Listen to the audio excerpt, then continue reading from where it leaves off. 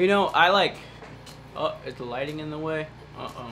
Uh-oh. You know what's funny? Sometimes I'm like, do I want to make that video? And then I sit down in this chair, I get the lighting set up and everything, and I'm just like so excited to be back with you guys. So what is good? Welcome back. If you guys don't know me already, my name is Brian. I'm 17 years old. I live in New York City, and I'm in the process of making my dreams a reality.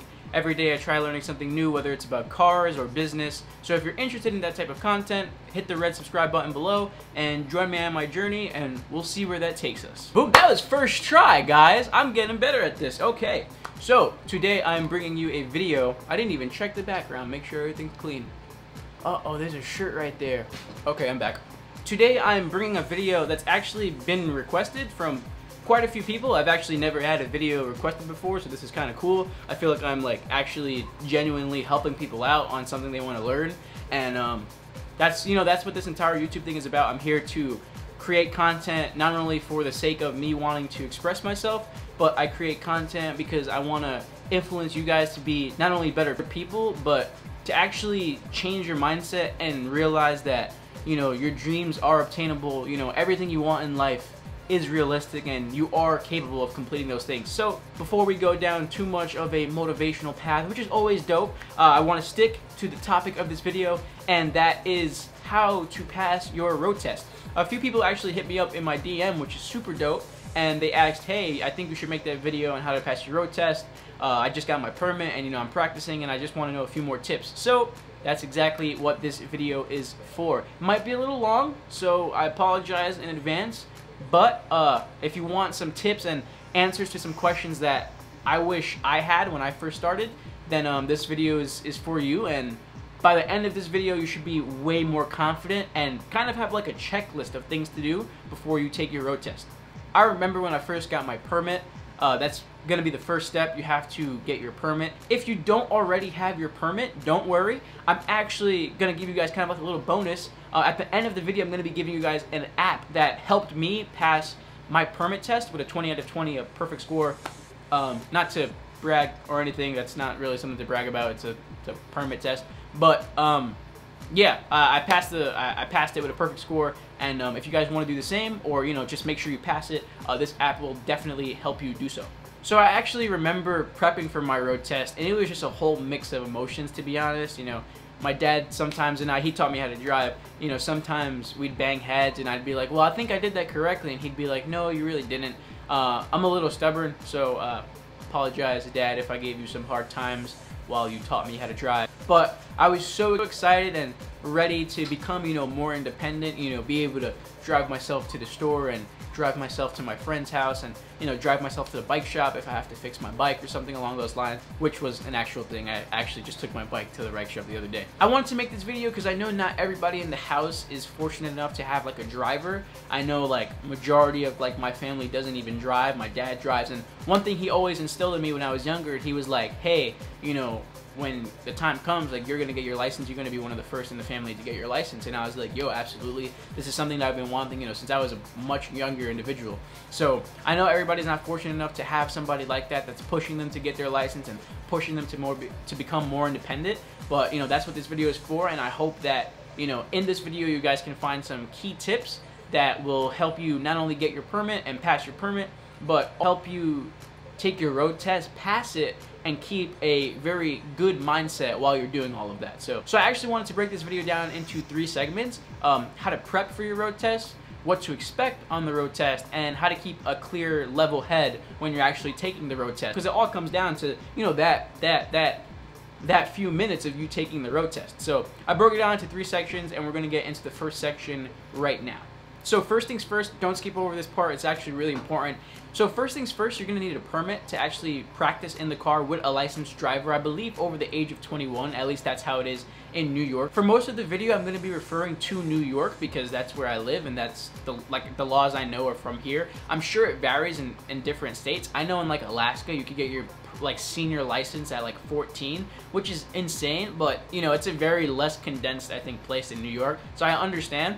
But just know that a lot of the stuff I'm going to be relating to is for New York, pretty much carries over for other states, but there are little differences, like as in age and, you know, restrictions. So the one thing my dad did with me when I first got my permit was take me to practice on roads that were very quiet. Now, I know that you just want to get in the car and go, and, you know, maybe your parents have allowed you to, you know, like, hey, drive me to the store or whatever, and that's super cool, you know, that you already have some experience under your belt. But when it comes to really breaking down the steps and the process, I definitely think you should learn how to handle the car. I think that's super important. You need to know how your car is responsive. You know, you need to, you know, hit the gas a few times, and, you know, in an empty parking lot, obviously. You need to hit the gas a few times. You need to step on the brakes quite a few times and really, really understand, you know, how the car responds to you, you know? The car is an extension of your body. Think of it that way. Same thing with biking or skateboarding. That piece of equipment is an extension of your body. So the reason I recommend staying on quiet roads is because it's super easy to get overwhelmed, especially in New York City with other cars. You know, people are very impatient here. You know, they say if you can drive in New York, you can drive anywhere. And you know, it's super, super easy to get overwhelmed, you know, especially one problem I had specifically is I would get really, really overwhelmed when I had a car behind me. Even though the car had no control of what I was doing in my own car, you know, they would honk, they'd, you know, be right on my bumper, and it'd be really, really nerve-wracking. You know, considering the fact that this is the first time I ever drove a car and I have people, like, impatient with me, you know? Like, I would definitely suggest you guys get, like, a student driver, like bumper sticker or magnet or something like that. Probably a magnet because the sticker is hard to peel off. I'll actually link that below. Why not, right? I'm not an affiliate for Amazon or anything like that, but I'll link a magnet below. Just to allow people to know that, you know, you're new. Definitely, I know when I'm driving and I see student driver, I definitely know to, like, proceed with caution, because I know that person, you know, is still new behind the wheel, and I don't want to do anything crazy to, you know, scare them or, you know, anything like that. So I definitely suggest the student driver magnet, very important. If you guys are enjoying this video so far and want to see more like educational videos like this, make sure to smash that thumbs up button and comment on what you want me to make a video of next. So once you get a basic feel of your car, you definitely want to take yourself into areas with a little more traffic. This is probably maybe the most nerve-wracking part of driving. You know, definitely driving in traffic is something that, you know, takes a little while to get used to. You know, I'm sure like in a week or two it'll come like second nature. But, you know, your first few times out on the road, you are going to be a little nervous. You are going to be a little hesitant to do certain things, and that's completely okay. That's completely normal. I know driving comes easier to some people, and some people will brag about how easy, you know, driving is. But driving is a very serious thing. You can lose your life. You can take somebody else's life with a car. And it's just, you know, like there's a time and place for everything. But I think for the most part, you know, you always want to be as safe as possible. So the more you practice on the quieter roads, the easier getting into traffic will be. You really want to practice, you know, using your rear view mirror, and I don't know why I pointed like this as if I was in my car. You really want to practice using your rear view mirror, your mirrors to the side of you, you know, your turn signals, you know, making sure your turns are never too wide or short. And, you know, just really get a basic feel for your car. So basically, you just want to be really comfortable with your car. You want to be able to maneuver the car in traffic. You want to be comfortable switching lanes, parking, and all those things. Obviously, I can't teach you all of those things in one video. I'd love to, but it would just be way too long, and it would just make more sense to focus on one thing at a time. So if you guys want to see like different videos on how to park and stuff like that, I could definitely do that. You know, I'd have one of my boys hold the camera while you see, you know, what I do and show you do and do not. So if that's something you might be interested in, leave me a comment down below and let me know. So jumping into the road test, on the day of the road test, you're going to need two things. You're going to need your driver's permit. You're going to need a licensed driver over the age of, I believe, 18 or 21. I'm not sure. You might have to check with like your state law, basically, to see if, you know, like what the DMV requires. And you need a certificate of completion from a 5-hour educational defensive driving program. That was a mouthful to say. I'm not sure how relevant that is in other states, but for New York, you definitely need some type of driver's ed certification, defensive driving certification to take your road test. They will check the driver you came with to make sure that they're over the age of whatever your state requires. They will check that driver, so do not have your friend who just got his junior license, do not get him to drive you, even though, you know, that's your boy or whatever. They will check your license, and they will not allow you to take your road test if you're not with a senior licensed driver over the age of 18 or 21. So I'm going to put some bullet points up on the screen if I haven't already, so you can get like a very strong visual understanding of all my notes. You can even screenshot these if you want to, if you don't want to take notes down with a pen and paper. But here we go. So your instructor is going to greet you. You're probably going to have to line up your car on the side of the DMV test site, wherever it may be. You're going to have to line up your car. Well, the person driving you is going to have to line up your car. The instructors eventually, you know, there's probably going to be a line, and you're going to be getting more nervous as you're going down the line, getting closer to your turn. You should be outside of the car at this point. Your instructor is going to come to you, you know, you definitely want to greet them, be super respectful. So when the instructor gets into the car, they're going to tell you to check your mirrors. You do not want to turn on the car when they get in the car. They never told you to turn on the car, and they're the instructor. They're telling you literally every move that you're going to make within the next 10-15 minutes. So you do not want to turn on the car until they say so. Once they tell you to turn it on, they'll tell you to adjust your mirrors and all that stuff. You do want to adjust your mirrors because technically the person who drove you to the DMV site had the mirrors set up for their preference, not your preference. So if you don't move them, it kind of looks like, why aren't they moving the mirrors? Like, you know what I'm saying? So you definitely want to, you know, move the mirrors a little bit, even if you're faking it. Make it look like you're doing something. So your hands, for the sake of the road test, obviously not everybody drives like this in, you know, in everyday situations, but your hands should be at 10 and 2. I'm gonna put a picture of that up right here. You want to remember that when you're since you're going to be probably on the side of the road, when the instructor tells you to pull out, you want to signal right there and then. And going into signaling, every time you hear the instructor either say, we're going to make a left up here or a right up there, you would just want to signal. Just signal right there on the spot. It'll definitely impress them when the second you say, we're going to make a left up here, that you just flick on the signal, or we're going to make it right up here, you just flick up the signal. You'll seem very attentive to everything that they say. So on my personal road test, we pulled out, we went straight, we made a right turn. So the second he said, like he said in the middle of the block, he said, we're going to make a right up here. Made a right. After I made my first turn, he was like, okay, it's time to parallel park. Pulled to the side. When I pulled to the side and like next, you know, you get paralleled next to the car. You signaled. I signaled when I did that. I signaled again, or you can either signal or put your flashers on. I don't really think it matters when you're parking, you know, so, you know, cut the wheel, reverse, straighten out, all that. Once I finished parking, he told me to pull out. When you're pulling out of the parking space, you really want to make sure that you're exaggerating, looking over your shoulder, and really checking your blind spot. Not only your mirrors, but your blind spot. That's extremely important. If you don't do that, they will mark points off, and it'll just be a lot more difficult to pass if you mess up some things further down the road test. After I pull out of the parking spot, check my blind spot, we went down the block at an intersection. You want to have really good judgment at intersections, because if you don't, that's another thing that they can take points off of. You know, who goes first and who doesn't. You know, sometimes it'll be another driver's fault, and trust me, they're smart enough to see that. But if it is your fault, they will mark points off. I made a left at the intersection, and then I made a right. And on this pretty wide block, you know, they don't make it too difficult for you. On this pretty wide block, he told me to pull over to my right, signaled to my right, you know, pulled over to the side of the road. And then he said, from here, you're going to make your 3-point turn.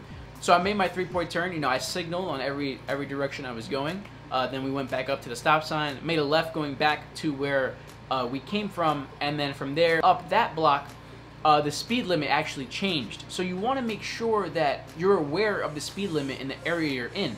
The DMV test site is created to be in an area where the speed limit changes. So it might change from a 25-mile-an-hour speed limit to like a 15-mile-an-hour speed limit. Actually, when I was on my road test, it's pretty funny. Some guy actually jumped into the other lane and cut around me because I was going so slow. I voiced kind of like my concern with him, and I was like, just so my instructor knew, I was like, you know, I'm here driving like this. It's something along the lines of like, oh man, this guy's super impatient. The speed limit's only 15. So I made it aware to my driving instructor that I knew that the speed limit changed. So my road test only lasted about 6.5 minutes. It's actually fairly quick, and I was really nervous at the time, but once I started driving and, you know, I saw my instructor nodding his head when I did something correctly, then it made me a lot more confident, and I was like, okay, I got this. He he knows that I know what I'm doing. So it made me feel really good, and, you know, I'm not sure how every other instructor is going to be, but, you know, I'm sure some of them are more tedious than others. But for the most part, you know, they've had a super long day. They just want to make sure that you're safe on the road and that you're capable of controlling your vehicle on the road. So just a small recap on things to remember, probably going to be more bullet points right here. You want to signal when you hear the words either right or left in the correct direction. You want to be really aware of your speed limit. Don't allow any cars behind you or to the side of you, you know, affect how you're driving. Completely block them out. I mean, be aware of them, but you want to completely block out them rushing you or honking at you or any of that. You're in control of your vehicle, and not any single other vehicle on the road can control what your car does. So if they want to jump around you, they can jump around you, that's fine. Your goal is to pass the road test and get your license. Kind of towards the mindset side of things, you want to make sure that you keep a positive mindset. If you're telling yourself like, oh man, I don't think I got this, or oh man, I think I might fail, I didn't practice enough.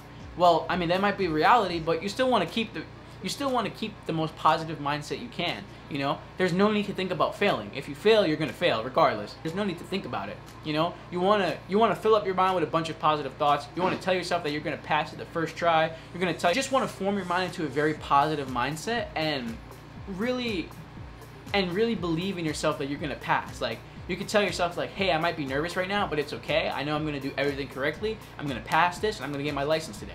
Little affirmations like that are just super important to you, you know, not only becoming a more successful individual, but for this case, making sure that you pass your road test.